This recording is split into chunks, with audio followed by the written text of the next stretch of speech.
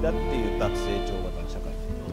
先ほどもお伝えしましたが、こちらの人申請の資本論。皆さんがやってる話だと SDGs ってあるのでなんでないんだろうというふうに多くの人が気がつくわけですよね。The end of history refers to the question of whether evolution, finally culminates in a certain kind of civilization that, in a certain sense, will be the last civilization that mankind will achieve. Because, in a certain sense, it's the right one. It's the one that fits human nature in an appropriate way.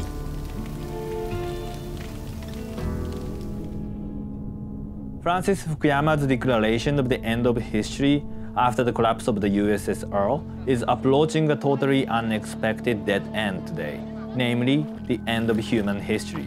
There's a lot of love in this room. In fact, the triumph of neoliberal globalization only accelerated the rapid increase in environmental impacts upon the Earth by human activities since the end of the Second World War. We are drilling all over the place. The so-called Great Acceleration, the age in which all major socio-economic and Earth system trends record a hockey stick pattern of increase, and ultimately destabilize the foundation of human civilization. Pandemic, war, and climate breakdown are all symptomatic of the end of history. 3 of the hottest years on record, putting democracy, capitalism, and ecological system into chronic crisis. My name is Kohei Saito. I'm a Marxist, and in my book, I argue for degrowth communism.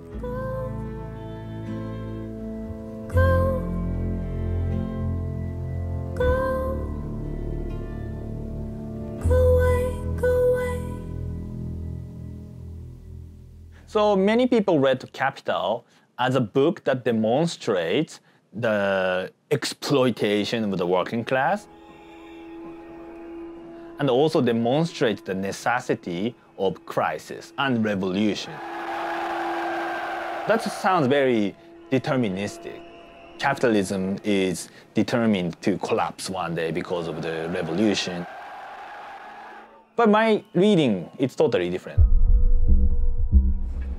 I argue that Capital should be read as a book about metabolism between humans and nature.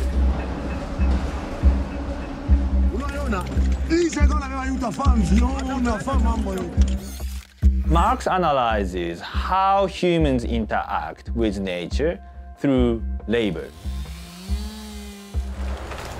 Humans work upon nature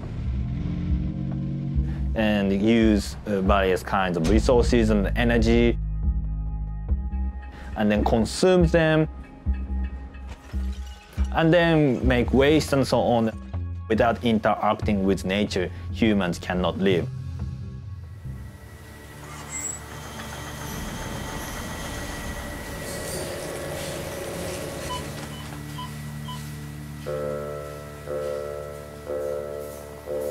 In the 19th century, many people were employing this concept of metabolism.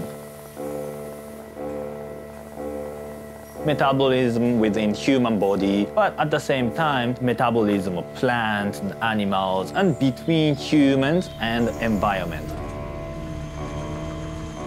Marx was inspired by that active discussion around him, and he incorporated this concept of metabolism, in German Stoffwechsel, into his economic analysis, because the movement of money and commodities looks like the movement of various nutrients within the body.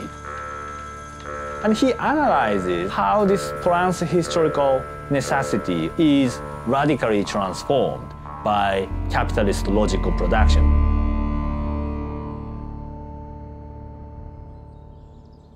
In pre-capitalist societies, people are basically producing mainly for the sake of satisfying their own concrete needs. But capitalism is totally different. Capitalism is basically dominated by the abstract movement of money, commodity, money.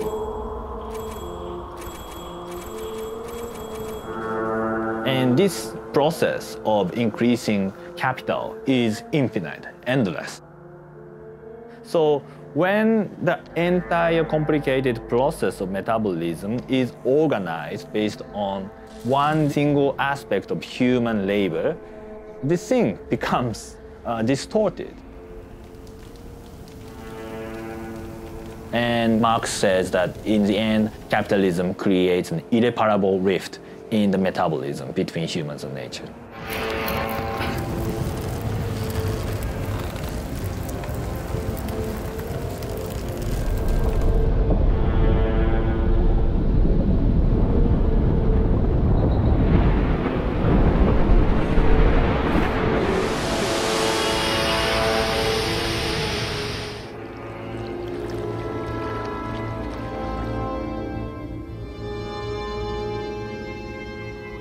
One example that Marx provides in Capital is the problem of soil exhaustion.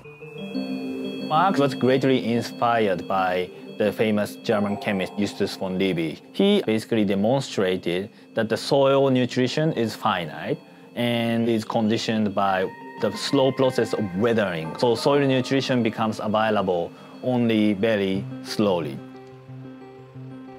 Modern agriculture is driven by the logic of profit. The farmers try to get as much products possible from the land. Farmers do not return what they have attained from the soil. That creates the tendency of the soil exhaustion over the long run.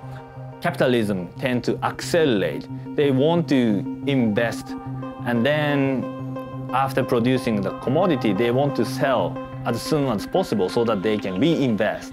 And this can accelerate many times, especially with the introduction of new infrastructures and the new machines and so on. Social metabolism expands more and more, and it becomes faster, and it uses more energy and resources. But natural metabolism, the process of recovering original resources, takes time. This cannot be twice as fast, 3 times as fast, like capitalist cycle.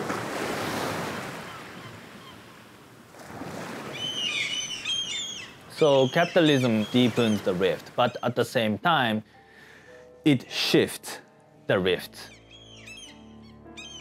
The problem of soil exhaustion, for example, did not create the collapse of modern civilization, even though Liebig believed it would. In the 19th century, when Marx was writing the text, how did they actually recover the soil fertility? It was by importing guano from Latin America. Guano is the excrement of the birds that was piling up like an island. Alexander Humboldt, while he was traveling, found the local people using this guano as a fertilizer. So he took them back and then tried it in European soil, and it worked magically. So then European people started to gather this guano as a way of saving their own soil. But it was simply spatially shifting the place of exhausting the natural resources, which would in the end lead not only to the war, but also to the complete exhaustion of the guano resources themselves.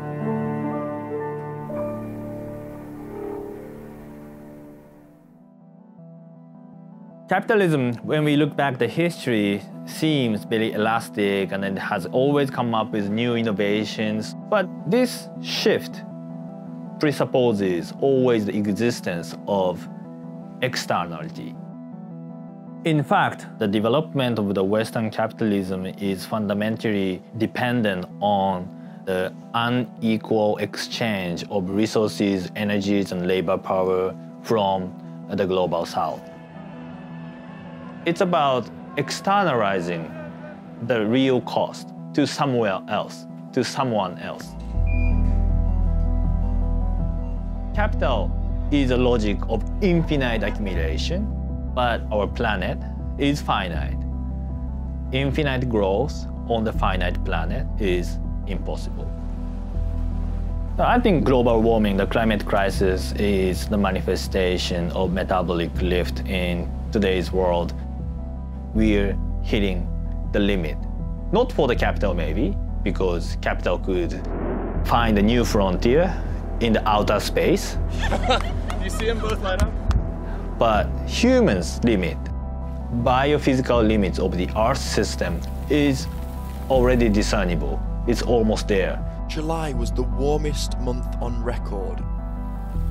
In order to envision a more sustainable future beyond the capitalism, I think we can still learn a lot from Marx. He was greatly concerned with ecological crisis, but in addition to that, he also became more sympathetic to the idea of degrowth. And degrowth is exactly what we need today. Traditionally, Marx was often read as a thinker who proved the inevitability of the collapse of capitalism. But in my book, I argue that Marx totally abandoned that idea of historical progress based on technological innovations, which means that if we don't consciously choose to establish a new society, capitalism will continue to dominate and even continue until it destroys the whole planet. Wildfires broke out on Maui. They burned so uncontrollably that some people had to swim into the sea to survive.